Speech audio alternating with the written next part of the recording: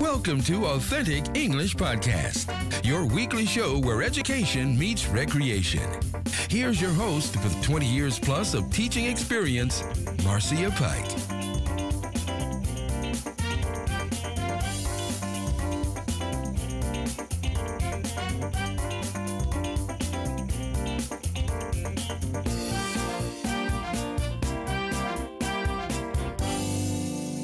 Hey there, Marcia Pike here. Welcome back to another Authentic English Podcast episode. Today's show is brought to you by Audible. Want to get a free audiobook download and a 30-day free trial? You, Authentic English Podcast listener and viewer can. Just go to audibletrial.com/authentic English. There are over 180,000 titles to choose from for your iPhone, Android, Kindle, or MP3 player. I'm going to add the link to the show notes, okay? So let's get to today's show. Today's episode is part 2 of last week's show, vocabulary related to sexual harassment and assault. If you still haven't tuned into that episode, please go back and tune in right now, okay? Well, in today's show, I'm going to focus on the structure which was commonly used in the articles I've read. Let's dive into an ABC News extract about Donald Trump. According to ABC News, at least 16 women have accused Donald Trump of varying inappropriate behavior, including allegations of sexual harassment or assault, all coming forward with their accusations before or during his bid for the White House. One of those 16 has spoken out again recently about her claims, prompting a new denial from Trump. Trump has vehemently denied all of the women's accusations. In some cases, he and his team members have specifically denied individual accusations, but they have also repeatedly issued blanket denials against all the allegations, calling the women liars. Let's explore the following. At least 16 women have accused. One of those 16 has spoken out. Trump has denied. He and his team members have denied, and they have issued. The verb tense that is used in these examples is the present perfect.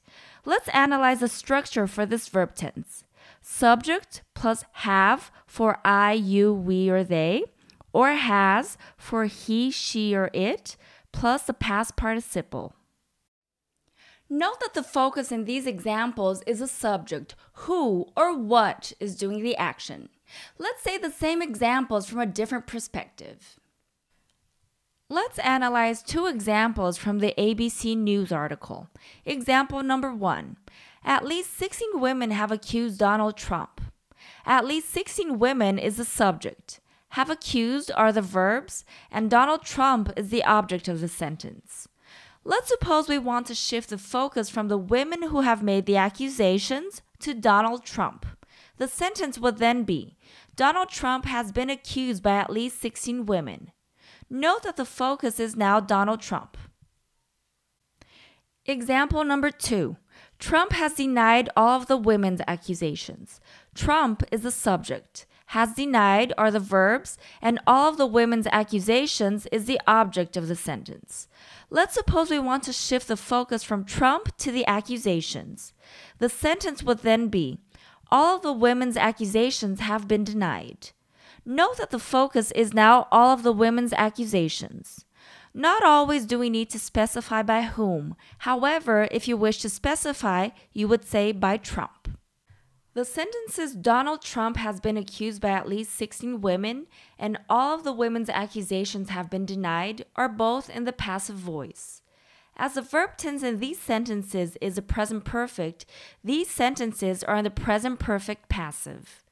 Let's analyze the structure of the passive voice in the present perfect. Have or has plus been plus the past participle. USA Today has surveyed 843 women who work in the entertainment industry in a variety of roles such as producers, actors, writers, directors, editors, and others, and asked them about their experience with sexual misconduct. Shockingly, 94% of these women have said they've experienced some kind of sexual harassment and assault. Let's explore some extracts from this survey. Note how the focus of these sentences is the women who have suffered abuse. Therefore, the present perfect passive is used. As stated in USA Today, more than 1/5 of respondents, 21%, say they have been forced to do something sexual at least once. 69% say they've been groped, slapped, pinched, or brushed in a sexual way at least once. And 64% say they have been propositioned for sex or a relationship at least once. A small but significant number, 10% of the women in the survey, say they have been forced to appear naked unexpectedly during auditions or in the course of their professional work at least once. If you still haven't tuned in to episodes 5 and 8, please go back and tune in to them for a thorough explanation about the present perfect and the passive voice. If you want to go the extra mile, please email me at marcia@authenticenglishpodcast.com to get a free transcript of today's episode. I'm going to add the articles I've read and used in the show notes, okay? If you like this video, please give it a thumbs up. Don't forget to subscribe to my channel so that you'll get a notification when a new video comes out, okay? If you know anyone who will also benefit from today's content, please share it with them. Sharing is caring. Well, I hope you have an amazing week listening to your free audiobook from Audible. Take care.